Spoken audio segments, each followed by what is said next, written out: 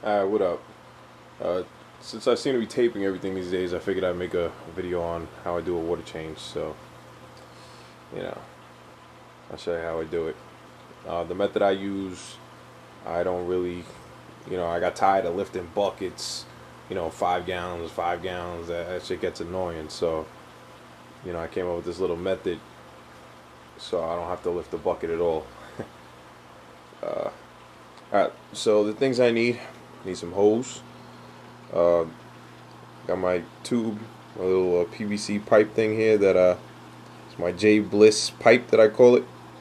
I got the idea from him, and I got my gravel vac. Every now and then, every few water changes, I'll siphon the sand. I don't have a deep sand bed, so I like to siphon my sand to keep it clean. I probably should do it this time because my sand is kind of dirty. I got some diatoms on the sand since I added my my new rock, but I'm not gonna clean it just because I don't feel like it today. In the kitchen, I got my 25 gallons of salt water mixing, and I'll show you that in a minute. Other than that, let's get started. Alright, all set up. I got my J Bliss pipe in the water. See, that's all that is. And I got my hose hooked up to it. That runs down and into my bathtub. So now here's the deal. I had to mark off exactly 20 gallons or 25 gallons. The way I did that was I cut the water off and I stopped it at a certain point, and I put a suction cup. I didn't know what to mark with. I didn't really want to put something on the outside of the glass, like a piece of tape or something, because when you look at it, it was a little weird. So I put a suction cup. So once that water level hits the top of that suction cup, I stop the water with these valves. After I turn off the pumps, I stop the water with the valves. Then I start the siphon on the hose, right? And I let that drain. Takes about 5 minutes until it gets here, and then I pull the hose out, and that's exactly 20 gallons. And I mix up. I keep saying 25 because I mix up 25 gallons, because if I do the gravel vac, I siphon out 5 gallons. So that 5 gallons with the 20 gallons, that makes my 25, and it's usually on point. Haven't had a problem with it yet. Alright, so what I need to do is turn my pumps off, turn my ATO off. I have a separate ATO. Actually picked up a Apex Junior and got it running, and I freaking love this thing, man. It's awesome. I'm actually gonna make another video on that another day, but for right now, I'll just show you. I gotta turn my pumps off, and then once that water hits that suction cup, I'm gonna turn my valves off. So let me turn my ATO off first, and then I'll show you here. On my phone, I do everything from my phone now. It's freaking crazy. Go there. There's my Apex. My temps at 79. Go to my outlets, and I'm actually gonna turn my heater off because I don't want my heater heating up this last changer, and then once it pumps water, pump some boiling hot water in there. So I'm gonna let's see. Turn my heater off. Main pump off, skimmer off, and there it goes. Hear it gurgling. So now this is draining there. It's getting lower and lower, and I'm gonna go down here and turn these off. Okay, boom! Now they're off. Those are off. That's where I want it to be. Now I start my siphon. So I'm going to go to the end of this hose. I'm not going to go into my bathroom right now, but I'm going to go to the end of the hose, start the siphon, and siphon out those 20 gallons. And be right back. Alright, in the meantime, I want to just show you where I make the water, right under my RODI system in my kitchen.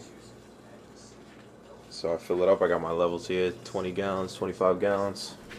So I take this off. I got my heater in there. My thermometer. and a Mag 9. Stirring the water. Let's see if we can see this. It's a little low right now.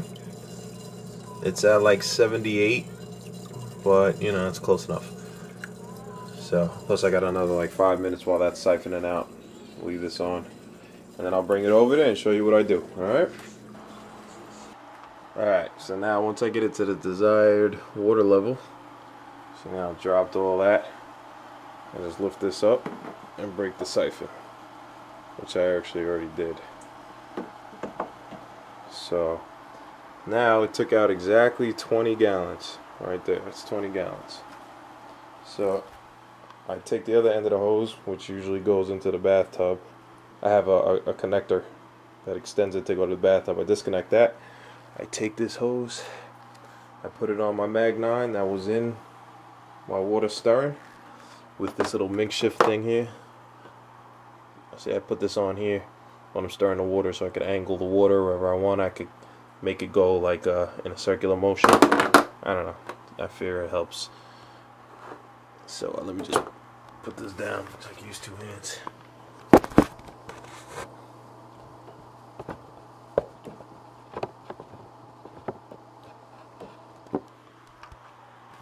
Alright. So I take my pump, put it back in the water. Alright. That's good. My outlet. I could hook this up to a switch. I have that switchboard. Boom. There you go. Now it's pumping that water back in. Of course, I matched my levels up. You know, the heat. I got it close enough. And the salinity. I raised my salinity up just a little bit because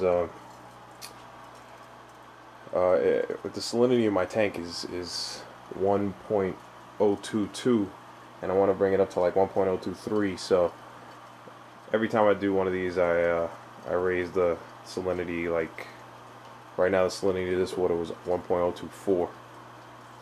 So, and I leave my pumps on to kind of help, you know, mix things up a little bit. So if anything is off, it won't be like a concentrated, you know. So, alright, so I let this sit. This will take another few minutes. Oh, look at that. It's been like 30 seconds. It's already halfway up. I let this go until it gets all the way up. I unplug it and I'll show you what I do then. Alright, that took about 3 minutes. And now we're at the desired level, even a little bit higher, which is alright. And I just unplugged it. So, just pull this out.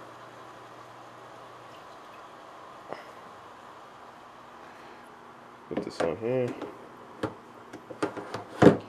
There you go, I got another 5 gallons of salt water. I could keep it in a container, or I could even do a wet skim water change if I feel like it, you know, which I have another video on that, which I really like doing, wet skim water changes. You know, I do that sometimes with this extra 5 gallons here. And let me back this up here. Alright, so here we go. Get my bucket all out of the way. Everything's ready to go. Just so you know, this brute I got on wheels. This thing, it makes my life so much easier having this on wheels. You know, I can just make the water over there, bring it in here. So as you can see, I haven't lifted one bucket. I haven't done anything, you know, no heavy lifting. This whole water change probably took 10 minutes without breaking a sweat. It's the easiest thing in the world doing it this way. So now what I'm going to do is go down here, got my phone ready to turn on the pumps.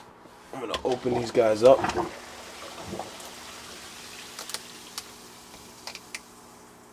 Open those guys up. Turn my pumps on. I'm not going to turn my skimmer on just yet. Turn my main pump on. Boom. There it goes. It's that freaking fast, man. It's crazy. So I got my main pumps going. Let the water circulate a little bit. Drain in my sump.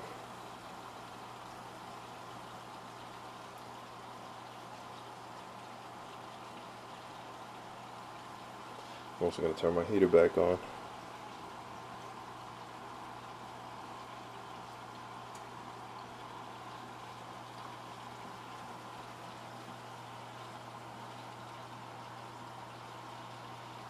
Alright, now that that's going, turn my skimmer on.